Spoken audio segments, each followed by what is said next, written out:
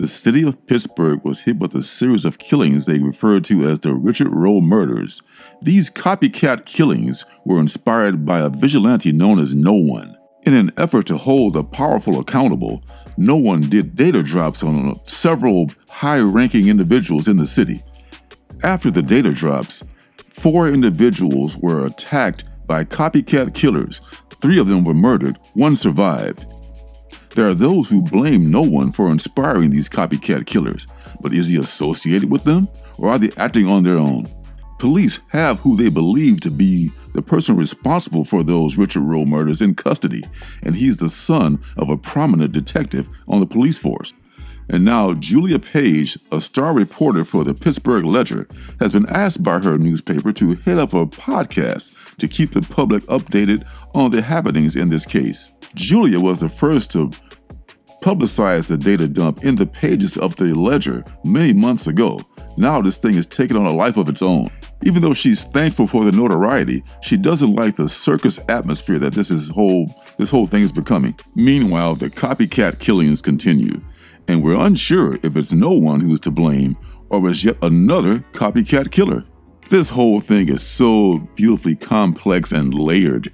All we know for sure is that there is a vigilante known as No One, and there are copycat killers out there. Are they associated? We're not sure. Although it takes place in the Radiant Black universe, it's totally its own story. The writers have thought of everything. In the back matter, they have a Wikipedia page for the alleged killer. They have a timeline for the Richard Roe murders. They even have a person-by-person breakdown of all the main characters. There's even a QR code in the book that links you to episode 1 of the podcast, Who is No One with Julia Page.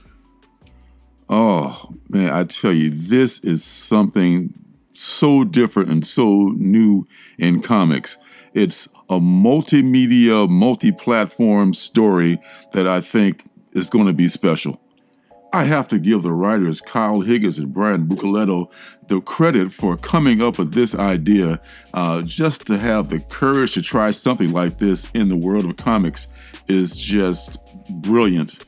I really try to be on top of all the indie comics that are coming out, but it's almost impossible. Somehow I missed this one, but I was able to find copies on my comic shop because they were just not in the stores where I'm at.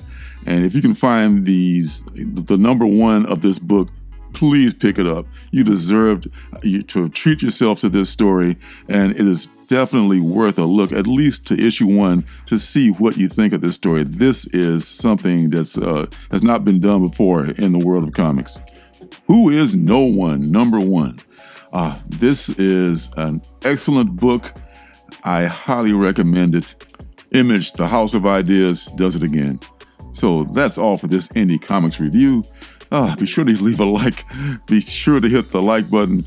Turn on notifications so you know when I'm making my next video. And until next time, see you guys in the funny papers. I not only love reading indie comics, but I've self-published several indie comics of my own. You can find them on my Alternative City shop, which has a link below this video. There, you'll find, along with my comics, t-shirts, stickers, and mystery boxes, you'll find pins and magnets that I call CBOs, or comic book originals, which are buttons, magnets, and pocket mirrors that I make from superhero comic books.